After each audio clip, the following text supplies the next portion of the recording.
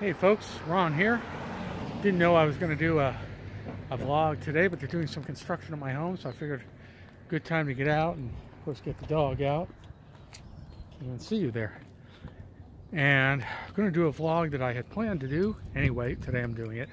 Close, a few miles away from the vlog I did yesterday, which was Christopher Guest and Jamie Lee Curtis's house. This one is going to be the home of Whoopi Goldberg. Actually, probably look at that beauty behind me, huh? Actually, it's probably the former home. I believe that she sold the property. Yeah, look at that one behind me. Nice, huh? I believe she sold this property in 2018 to the new owner, but I'm not 100% positive. But I do know it was on title to Karen Johnson, Karen with a C, and that's Whoopi Goldberg's real name, Karen Johnson. So it's definitely her house. Like I said, full disclosure, she might have sold the house last year. So we will, or in 2018, I'm sorry. But at any rate, she did live there, or does live there, and it's completely gated. So I'm sorry to say we're really not going to see the house. We'll see the top of a large gate and video in progress and all that good stuff. But, you know, people want their privacy. Look at that one. Nice, huh? Yeah. Come on. What are you doing? Dog is obsessed with these landscape guys. And they don't even have a leaf blower. What's your problem? Okay. So, Karen Johnson, otherwise known as Whoopi Goldberg, was born in Manhattan in 1955. Her father was a Baptist clergyman. Her mother was a nurse and a teacher. I don't know when the parents split up, or spin around here, when the parents split up or if they were ever together as a couple, but Whoopi was raised as a single mother. Say her mother, she considered her mother a single mother, let's put it that way. She has siblings as well. Also say while I'm on it that she said that she got the name Whoopi from a whoopee cushion. The people were saying, "You're like a whoopee cushion." Whoop. You know, we don't know. That's what she says. And so she said she adopted that name, and then the Goldberg name was, she felt there was some Jewish blood in her, or she understood Jewish people, and her mother said you have to have a Jewish name to be successful in show business, or all of the above. Who knows? But that's where she said she got the name Whoopi Goldberg from. So in the 70s, she went to a Catholic school. She dropped out of high school. In the 70s, she went to California, Berkeley specifically. She joined an avant-garde theater group. She taught acting. She taught comedy and comedy acting, regular acting. In 1978, there was kind of an interesting incident that she witnessed a mid-air collision, two aircraft in San Diego. And because of that, she developed a fear of flying and PTSD. Must really affect you when you have to travel from coast to coast so much in acting jobs. Anyway, by 1983, she was doing a one-woman show, and her soon-to-be mentor, director Mike Nichols, came to see it, thought she was wonderful, and he helped her get the show to Broadway. Once the show was in Broadway, they taped a performance and gave it to HBO. And that's what Steven Spielberg saw, and from that he cast her in The Color Purple.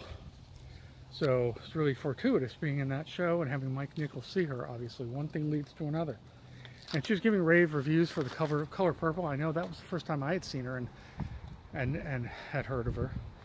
And I'm not going to talk about the whole rest of her career, because we know it's very storied. We know that she's been with the show The View since 2007. She replaced Rosie O'Donnell. She is an activist. Well, she calls herself an activist. She's very involved in the LGBT community, and obviously, of course, civil rights and issues. She's been married and divorced 3 times, and she says she's probably not going to get married again. Some people are meant for marriage, some people are not. And she had a famous relationship with Ted Danson. She also has a child, and she has grandchildren and great-grandchildren. So in a minute, we're going to be over at Whoopi Goldberg's house, and I'll meet you back there in a second. We'll take it from there. Oh, I do have one story about Whoopi Goldberg. One time I was, well, I worked in Beverly Hills for about 15 years. And one time I left work, I heard of a benefit show going on at the Beverly Wilshire Hotel. Paul McCartney was going to close it out by playing Let It Be on piano. It was fantastic. I didn't see it, but you could hear it. Anyway, although I've seen McCartney live before anyway. But there were a lot of celebrities at this particular show. I don't remember what the cause was.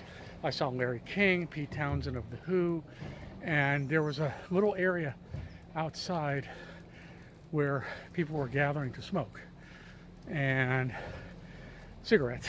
And Leah Thompson was there standing with Whoopi Goldberg, and they were talking, and I was just right there. Probably thought I was, I don't know who they thought I was. Well, Leah Thompson, I remember, asked Whoopi if she had done the Vagina Monologues, which is a popular play here in LA for a number of years. Coming up to the house now. Now, unfortunately, all we're going to see is this gate. But that's okay. And the gate's open today, or right now. I don't know why, partially open. So what can we see? That's about it. We don't want to get too close. So we do have cameras. Oh, somebody left a box there, and I guess they left, while leaving the box, they left the gate open. That's weird. Or it was the wind. Kind of windy today. All right, let's go. This is still the house with this humongous hedge. There's a beautiful house across the street. I am going to get off this hedge in a second, don't worry. But let's cross the street. Again, I must comment, as I always do, because you know I always do. By the way, can you see the ocean at the end of the street? Probably not, huh? Quiet, beautiful street north of Sunset. Millionaire Row. Yet a lot of traffic. A lot of traffic on a residential street. And not just landscape guys, you know, but just traffic. I don't know who the people are. I guess the moral of the story is, oh, here's Whoopi Goldberg's trash cans that were just taken. Or former Whoopi Goldberg trash cans. I guess the moral of the story is that no matter where you live in Los Angeles, there's always traffic. I know it, but like I said, even here in a residential neighborhood where you wouldn't expect much action to be going on in the, in the middle of a weekday. All right, let's get into a look at the gate. The other gate, I should say. Now, that's a hell of a gate, huh?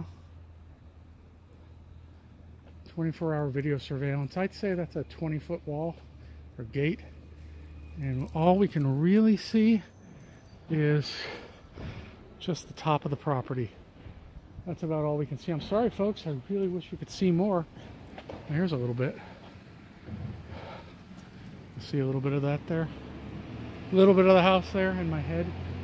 Yeah, we really can't see much. I'm going to see if this is the same address.